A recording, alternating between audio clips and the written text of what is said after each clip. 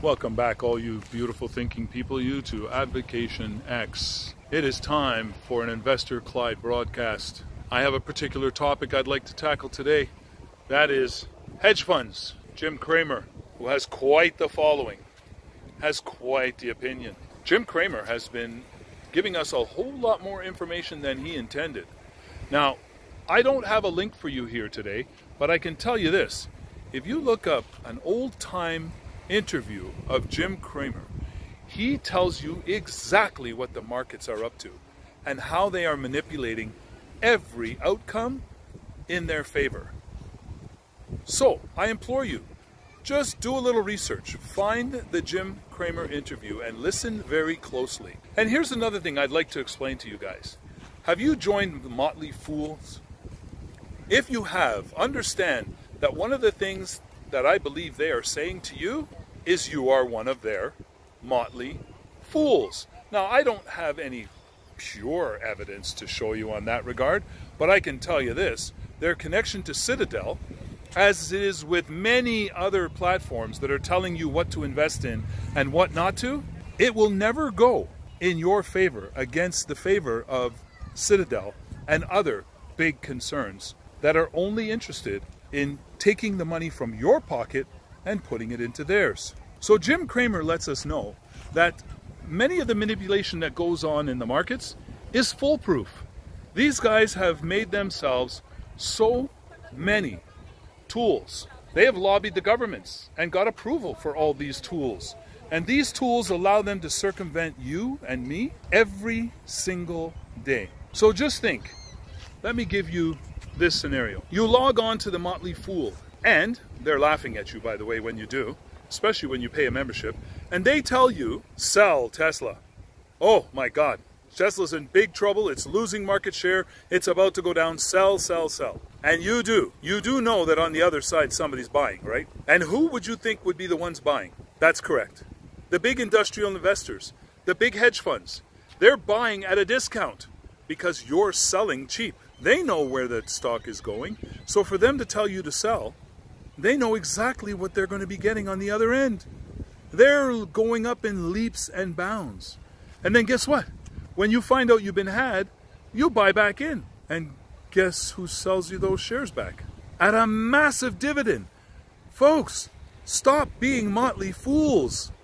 And again, I have no inside information about motley fools, except for the fact that once you've been one, you'll never be one again.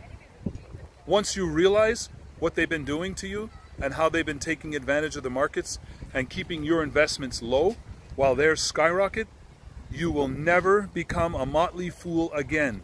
In my opinion, you guys, do your research. Stop being had. Don't let these people mess with you. I don't care what they tell you to buy or sell. Do the research on that particular stock and find out. Don't listen to their opinion. Listen to what the fundamentals actually are. What's the progress with the company? How is the CEO looking at their investment in that company, and where are they taking it? Are they steering it in the right direction, or are these just CEOs looking to just scam you and take your money? If they're just going to scam you, then don't invest. Find high conviction stocks. Put your money into high conviction, because the other ones are there to manipulate you and bring you up or down like a yo-yo. Find your high conviction, get into high conviction, keep your eye on the fundamentals of that high conviction, and if you see an opportunity for a dip, buy more and more and more. Don't let these people take those shares from you at a discount. You lose, they win. Honestly, this was the primary message I wanted to give you in this video, is that we've been had. Jim Cramer knows it. Jim Cramer knows it well. His whole interview was so informative, I listened to it twice. What they're doing to us should be criminal, but because they make the rules and the laws, it's totally legal. Short selling, come on, guys, there's all kinds of financial tools they have to keep you down. If you're not going to listen to reason and do your research, you will continue to be had. Would you prefer that your portfolios go up by 10% or 2%? Would you be okay with the fact that if you sent your order into me and said you wanted to buy a certain share at $10 a share, I took your order for 1,000 shares but I waited until I was able to buy the shares for $8 a share before I transfer them to you and make a $2 premium. Are you okay with that? If you're not okay with that, then you need to do some research. You need to figure out what you're doing and why. And you need to stop letting people like Jim Cramer and CNBS and all these other BS outlets that are there telling you to sell your shares at the wrong time and buy at the wrong time.